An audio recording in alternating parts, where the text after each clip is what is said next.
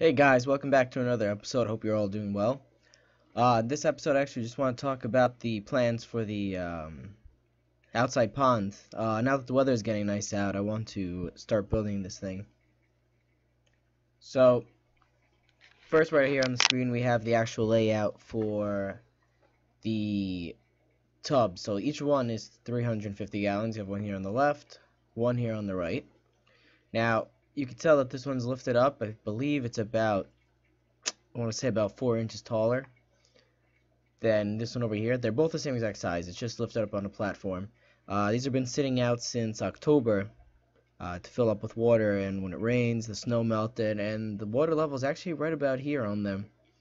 So the way it's going to work out is we have one down here, one over here, and we have the 8-gallon filter up here.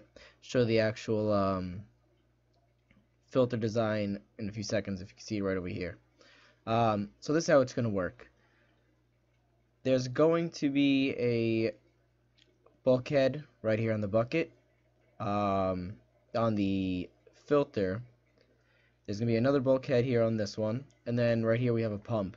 So the pump is going to pump the water up into the filter.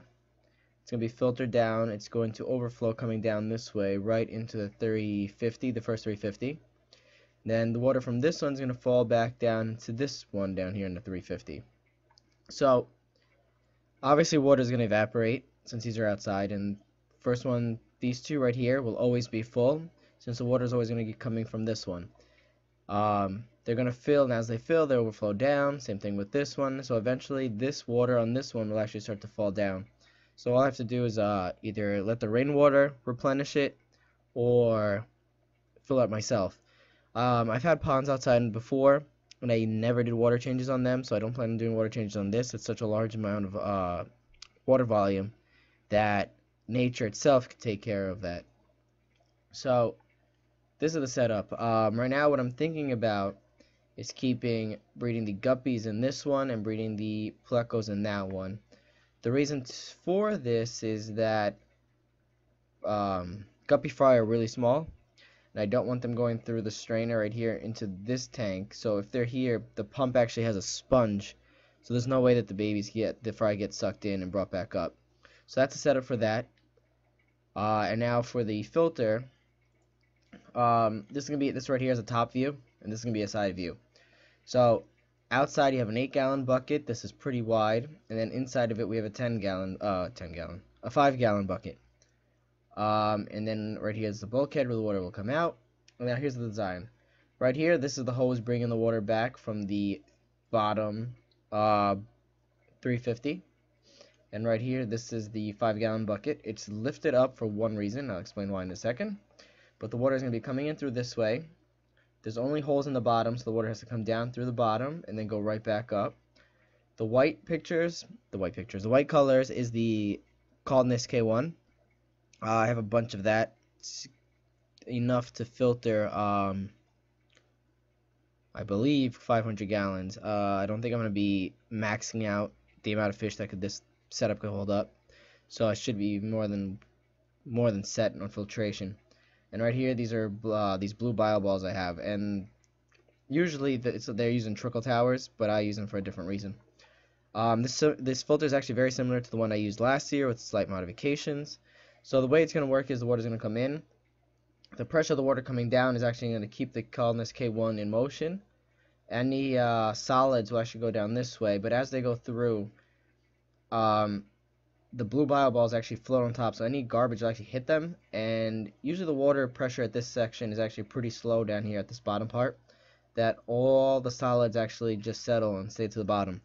This is the exact same way I had it last year, except I would pump it out using a hose. I'll pump out all the solids. Thinking about this year, actually putting, say, like on this side, anywhere on this, a little faucet where I'll just open it, this will drain down, all the solids come out, and that's how I would clean the filter out. And the bio balls will only just float here, the water will actually just slide through them, so it's still getting filtration, but the main reason is for them is to slow down the water enough that all the solids fall out.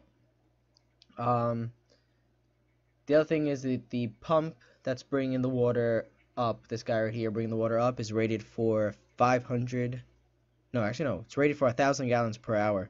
It's a pretty heavy duty pump. It's only, well, the system's 750 gallons if I don't include the filter. So it's only rotating about 1.5 times per hour, which I say is alright since this is outdoors, it's going to be raining all the time, there's going to be evaporation. So I don't think I needed anything crazier than that. For example, the 30 gallon in my room has a Cascade 1000, which the water volume is being rotated at a crazy rate. Also, the filter here doesn't have any air stones or anything. Aeration is going to be done just from the water falling down. Lastly, method of filtration, this is going to be heavily planted. So we're going to have duckweed, water lettuce, which is very popular, what I use every year, guppy grass, java fern, and I believe that's it as of plants. Maybe some java moss, but that's gonna be it. So that's the plans for this video. I'm hoping it become for this project. Hopefully it becomes one of my most popular projects. Right now, currently, my most popular video is that of the DIY. What's it called? DIY. Oh man, wow, I'm blanking right now. Over the top sump. Wow, that was bad. That was really bad. You can tell I'm tired.